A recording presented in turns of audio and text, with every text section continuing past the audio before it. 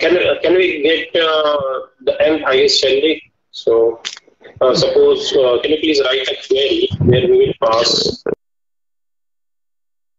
Yes, we can write the queries in multiple ways to get the nth highest salary, like using the OLAP or analytical functions, or without using the analytical functions also we can write, like using the correlated subqueries, and many methods are there. So in this method I can go for using the OLAP analytical function, using the row number or dense rank. If we have a duplicate records, we can go for the dense rank. If you do not have any duplicates, we can go for the row number.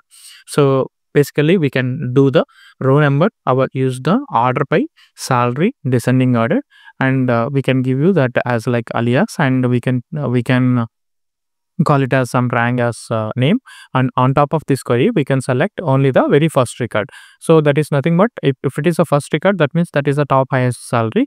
If you choose the like n, like whatever the number that you can give on top of it, it will give you the nth highest salary. If you wanted to get the highest one, we need to apply the order by sorting descending order. If you want to get the lowest one, we can get the we can use the ascending order. So based on the order, the records will get varied. Okay. So which model, when you choose which model, like do you have any guidance like that? Yeah, like if our use case is like a OLTP or application kind of a use case, that is a front end that should be accessed by the end user, right? So in that use case, we can go with the third normal form or ERD, entity relationship dimensional entity relationship model.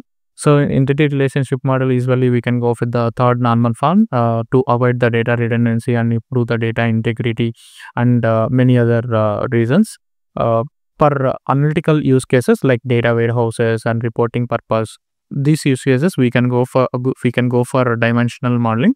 So basically the dimensional modeling is nothing but tables that it has like dimensions and the facts, and we can have the schemas like star schema, snowflake schema, or fact constellation. So these are all the schemas that are available in the dimensional modeling. So apart from this, we do also have another modeling, is nothing but vault data vault modeling.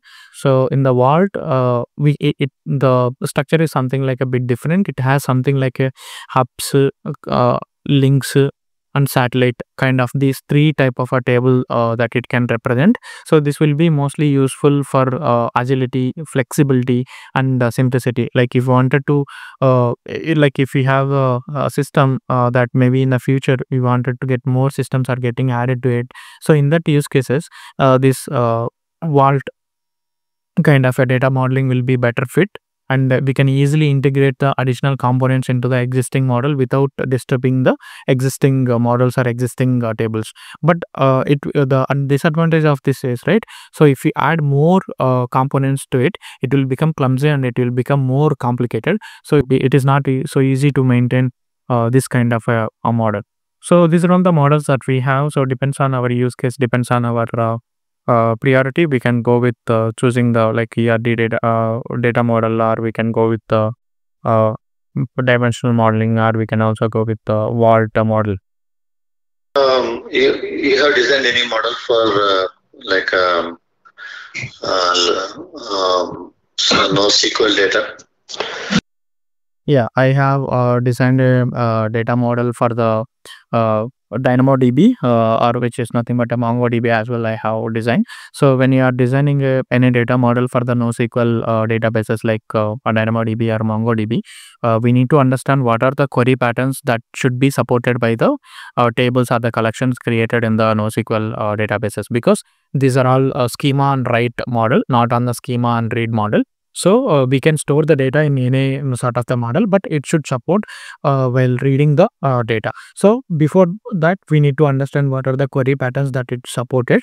So based on it, we can come up with the collection. So usually in the or MongoDB or this kind of a NoSQL database model, we can try to use the denormalized format as much as possible to avoid the joins, because the most of the NoSQL databases do not support the joins and the aggregated functions also sometimes, but MongoDB can support the aggregated functions.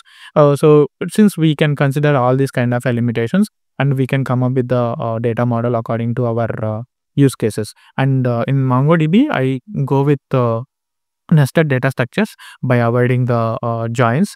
And even in the DynamoDB, like we can use the filtering columns as like primary indexes, and we can use the secondary indexes for the most filtering or queryable kind of columns. So by using this technique, we can model the NoSQL databases.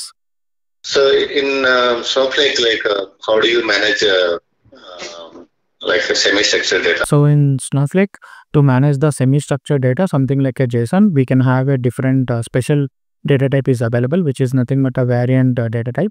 It can allow you to store the semi-structured data like JSON, Abro, Parquet in the variant column.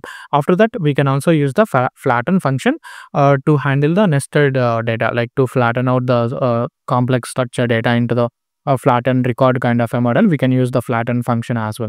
And also we can use the SQL functions to split the data and then to store the data into respective format.